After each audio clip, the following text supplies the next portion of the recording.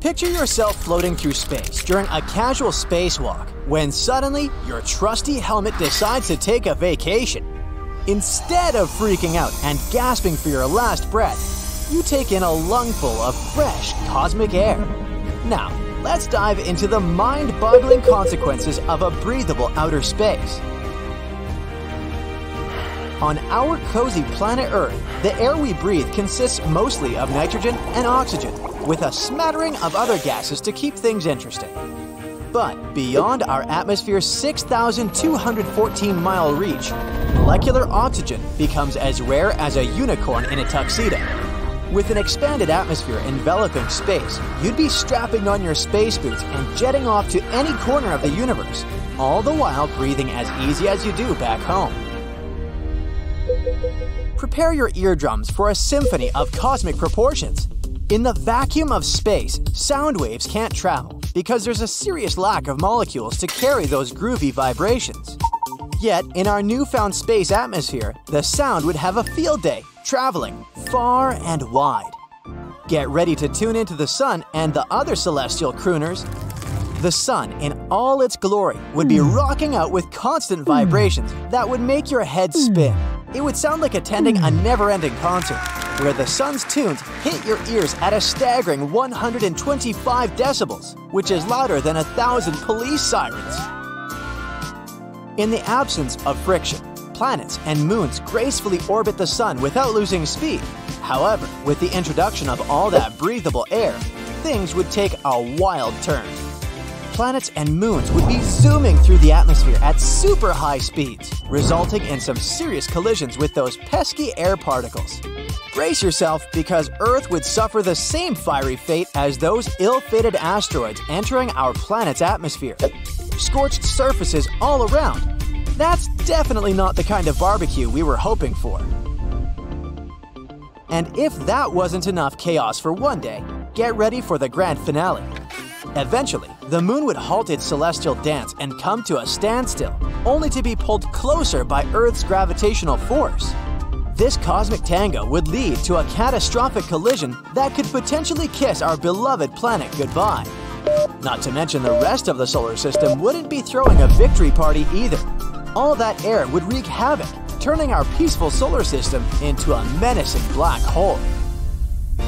The air would bring about a hefty mass, roughly 5 billion times greater than the Sun itself, spanning a mind-boggling radius of 90 astronomical units.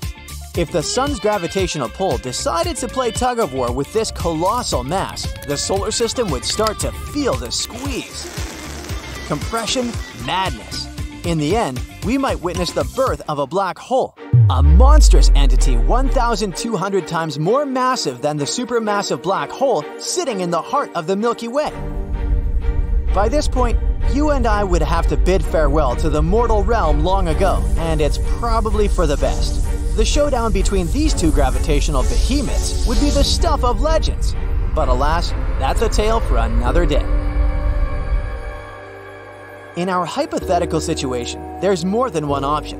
When we introduce matter or atmosphere into the equation, the delicate balance between Earth's surface temperature and its surroundings gets a good shakeup. We have some air to breathe right here on good old planet Earth, thanks to our trusty atmosphere. However, due to the greenhouse effect, this air of ours actually warms things up a bit compared to a hypothetical scenario without an atmosphere, on average that is. You see, planets without an atmosphere might have lower average temperatures, but their temperature roller coaster is wilder, resulting in higher maximum temperatures. Okay, let's step away from our cozy Earth for a moment and ponder. What would happen if the entire solar system was filled with air? We'll temporarily ignore the small detail that Earth's movement would slow down, and we'd end up having a toasty rendezvous with the sun. It's a hypothetical situation after all. Now, predicting the outcome of such a scenario is like trying to decipher a Rubik's Cube blindfolded. On the other hand, you might think that air could reduce heat transfer by blocking light, leading to lower temperatures. It could increase heat transfer due to its insulating properties, which aren't as effective as a vacuum. This has nothing to do with the light energy transfer, but instead revolves around energy transfer through convection. Now, imagine a thick atmosphere sprawling throughout the entire solar system. It's like a cosmic security blanket, insulating the outward heat energy transfer from the sun and potentially lowering temperatures on Earth. Here's another nugget of cosmic trivia. Stars boast a convective zone on the outside and a radiative zone on the inside. It means that conduction, or rather advection, is just as important as radiation. So, introducing an extra layer of air might improve this conduction gain.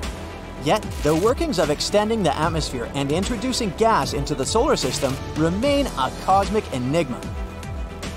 Some stars out there rock an extended atmosphere. This atmosphere tends to be chilly due to dust gobbling up stars' radiation. It's like a condensation party zone where molecules can hang out and have a blast. But these stars also have some size to them, reaching as far as Earth's orbit. And at Earth's orbit, things would get steamy. Next up on this wild cosmic roller coaster, the Moon decides to take a leisure break and comes to a complete stop.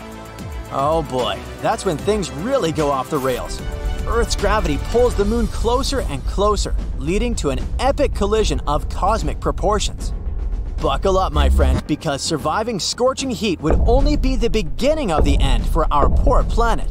It would be ripped apart, and the rest of the solar system would also go through some tough times, especially with all that air in the mix. In fact, brace yourself for a mind-blowing twist. Our once harmonious solar system could morph into a cosmic black hole. Why, you ask? Well, it's all because of the massive amount of air we'd have floating around.